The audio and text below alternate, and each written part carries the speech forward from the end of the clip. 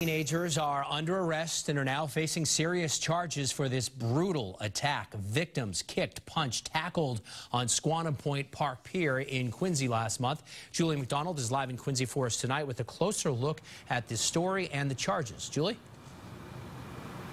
Well, David, everyone involved is a juvenile, all of the victims and suspects between 14 and 17 years old. When we came back here to the scene tonight, we didn't have to tell anyone about this video.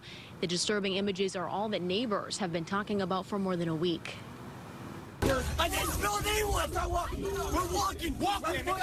Just one of the disturbing parts of this July 31st fight on a Quincy Pier is that the brutal attack was recorded on camera. But thanks to video evidence, it didn't take long for state police to identify the 7 teenagers who now face a slew of charges.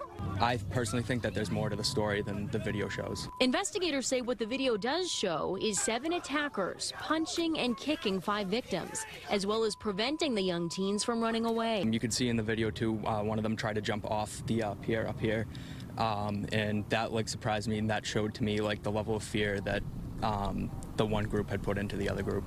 The 7 juvenile suspects are between 14 and 17 years old. They're mostly from Quincy. One lives in Kingston. It's a shame. You see people that age, they have their whole life ahead of them. You see something like that, it hurts your heart. I mean, to see people grow up in this community, even people you probably knew in that fight, and it's just a shame. Quantum Point neighbors, though relieved the suspects have been identified, say the whole situation has left them disgusted.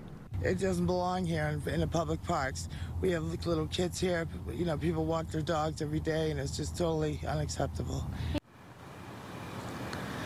Now, these 7 suspects face 18 charges each, including assault and battery with a dangerous weapon, even kidnapping. State police say there could be more suspects and additional charges. Live in Quincy tonight, I'm Juli McDonald, WBZ News.